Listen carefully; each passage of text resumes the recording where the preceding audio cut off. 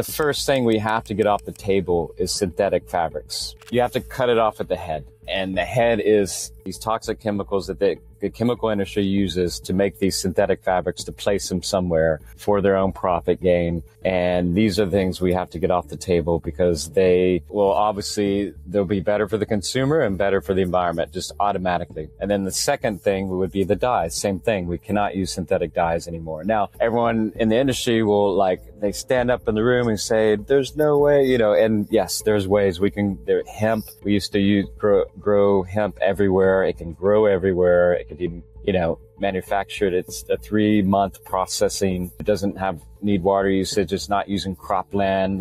The battle against natural fibers is there's a lot of PR against it, but it's just not true.